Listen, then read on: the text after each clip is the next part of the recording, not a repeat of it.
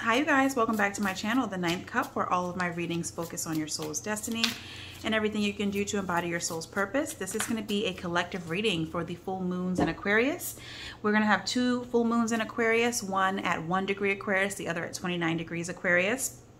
And I'm just getting some overall energies. I'm going to do a 3-card spread. I'll get some oracles and do tarot using the Light Seers Tarot deck. I'm really just freestyling here. There will be an opportunity for an extended reading if you're interested. The links will be, excuse me, will be down below. I'm going to go through the zodiacal wheel here, and we're going to go through all 12 houses. You'll just need to look and see where Aquarius hits your chart, what house or houses it hits, because that's where the full moon is going to affect you. Also, if you have your natal chart, look and see where Saturn is located and where Uranus is located, because that can give you some additional insights as to like where the ruler of Aquarius is affecting you, okay? So yeah, there's that, but I'll explain that a little bit more in the extended because it is for people who really want to get to know their charts a little bit better and like learn about different aspects. So I've said that. For those of you who are current subscribers, welcome back. Thank you for being here, for helping me grow my channel. For those of you who are new, welcome. My name's Karen Michelle Yearwood. I'm an intuitive guidance counselor, and I help people like yourself along your ascension journey. So I'm looking to see what oracles I want to use. I know I want to use the Light Seers Tarot deck. I'm going to use the Psychic Tarot deck to get 3-card spread on dreams, your current reality, and your fear. Okay, your dreams, your current reality, and your fear. And Aquarius is a beautiful sign. I'm an Aquarius sun, so yes, I'm a little biased, but it rules the 11th house. Okay, so it's hopes, dreams, wishes, community, but Aquarius is really the future. So with all this Aquarian energy kind of permeating the collective, we are really going through a massive rebirth. And I think, you know, it's really due to the Aquarian energy. Well, it's due to a lot of things, a lot of transits, but Aquarius is really dominating 2021. And 2021 is a 5-year. So big shifts, big changes. If you haven't been feeling it, I think you will soon, definitely into early 2022. Jupiter is transiting back into Aquarius before he goes direct again at the end of the year. Okay, so these are your 3 cards. We have for your dreams, 4 of Swords, rest and rejuvenation, and current reality is movement, choices, decisions, and your fear is heartache and loss. So for those of you who are really working on bringing things into fruition, manifestation, this is like source coming through to say, like, really release the fears of things not working out or working out how you think they will or how you want them to. This is about total surrender. And I think that's really going to come to you through, here, I'll stand these up, through this rest and rejuvenation. Here's the graphic for it. It's really 4 of Swords. And thinking about your foundation, right? That's what 4s are in numerology. It is about, you know, your stability. And the 4th house is about, it's a house of Cancer and the moon, but it's about the heritage, family, home. What is home for you? You know, where do you feel safe? Current reality is movement. So changes are coming in, like I was saying. You know, there could be some offers coming through for you, chances for you to relocate, chances for you to take on new projects, new opportunities for collaboration, things like that. But yet there's still a fear of like you being left out, things not working out, being in a state of disempowerment. Maybe, you know, things from your past are plaguing you. And I think source is here to say, like, there are definitely great things on the horizon, and have the courage to really move forward. So bottom of the deck is throat chakra, really speaking your truth. And when I split the deck, I usually just do that just for myself. I split the deck to see what's there. Solar plexus is there. All right, so that is where you're housing all of your courage, your stamina, your resilience to really keep going. And I think for this full moon, it's a great time to really see how you can be of service to your community, right, to a broader audience, or how you can take advantage of collective frequencies and generosity, right? Really being a part of something that's about progression, right? I was gonna say about the future, but yeah, I guess it is about the future, about us moving forward, us kind of going into like a new earth, birthing the new earth, so that you can get this sense of kinship, right? And through the rest and rejuvenation, I think you're really going to get those divine downloads and insights into where you can best connect, right, with people here that are like-minded, very visionary. That is Aquarian energy. Okay, so let me see. I'm gonna go ahead and get some cards from the Light Seers Tarot deck. We have the Knight of Pentacles, Eight of Wands, communication coming in, Page of Cups, there's the offer, Ace of Pentacles, new beginning in terms of, you know, your self-worth, finances, Nine of Swords. Yep, so there's the fears kind of bubbling up, you know, insomnia, overthinking things. Let me move this up so you guys can see. And Four of Wands, celebration, another 4. Nine of Wands, battle weary, working really hard on something.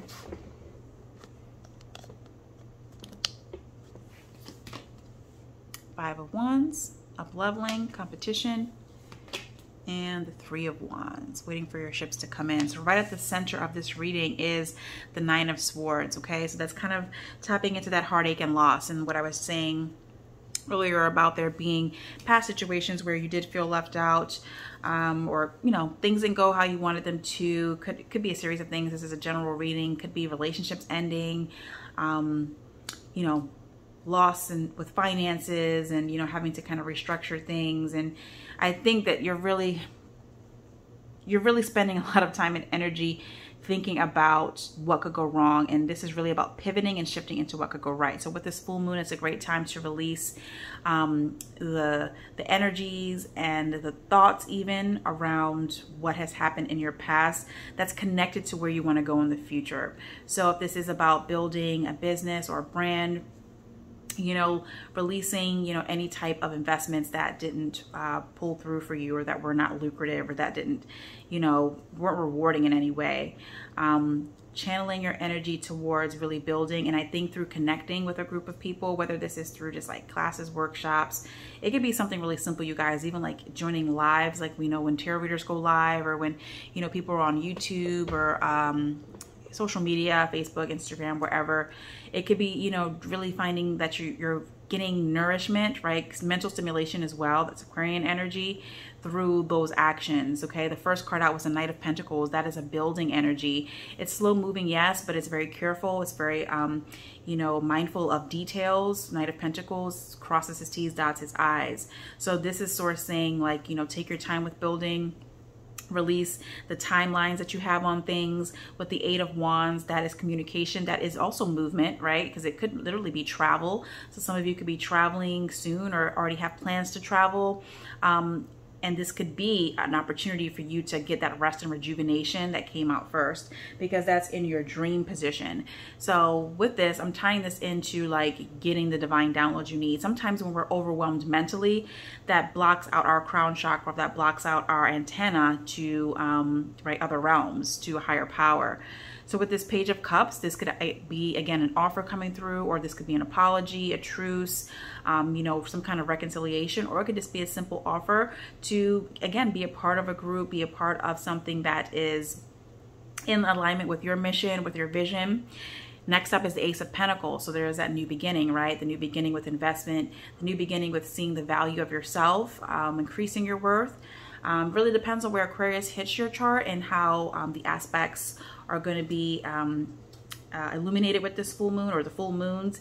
But with this Ace of Pentacles, again, I think that this is like, you know, Source really here to kind of give you a little bit of like a push or some support in terms of you making these moves, these decisions, and releasing whatever disappointments are from your past, letting go of this Nine of Swords energy, going towards this Four of Wands, you know, being in celebration with others, being confident in the security and the foundation that you're building for yourself. And this is a very celebratory energy too. So some of you could be celebrating a win, some type of reward in the near future.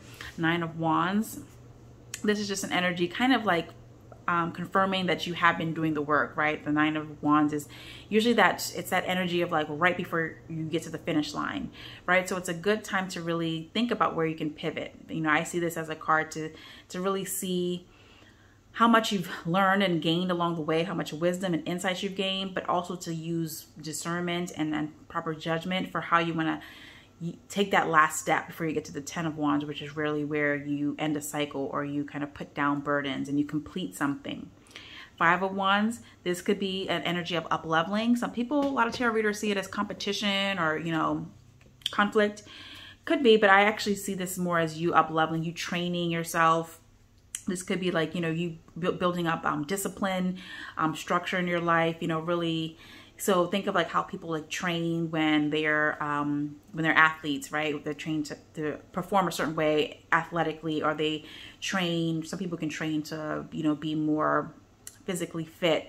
It's just getting better at something, right? This could even be practicing or, you know, writing more if you're more creative, and just kind of doing your craft more and more and more to get better.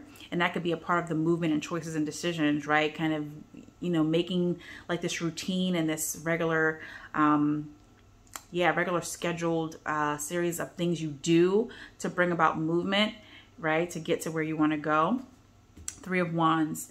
3 of Wands is a little bit of a still movement. It's waiting to see what's coming in that is going to be in alignment with you. I think good things are there. Bottom of the deck is the 3 of Cups. So this is like the connections that I was talking about earlier with the groups, with the, you know, like-minded souls, events going on. Yeah. So definitely an energy of just like giving yourself some compassion here, you know, not beating yourself up, not being too hard on yourself. Let's get a few Moonology cards.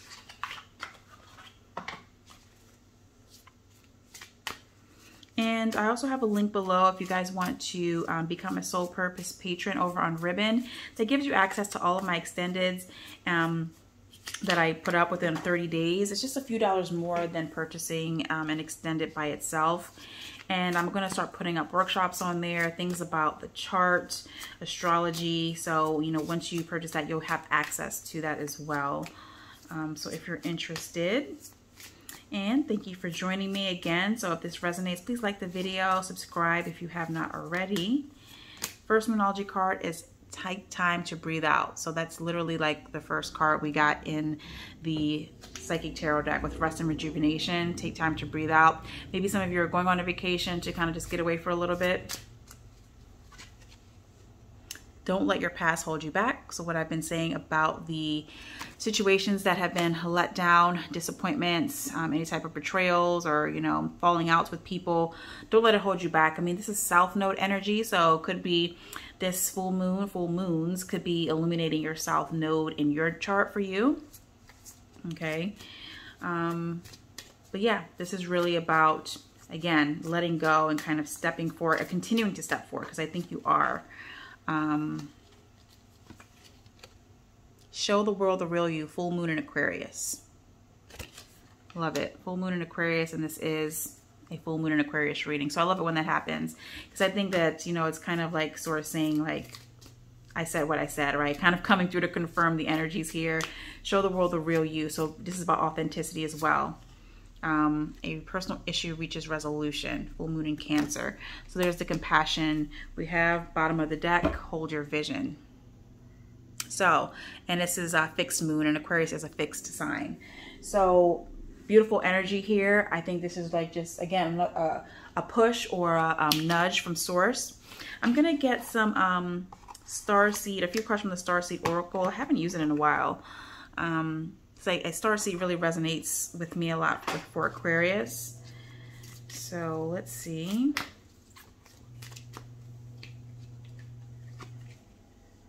Your life is a canvas, artist, manifestation, creative accountability.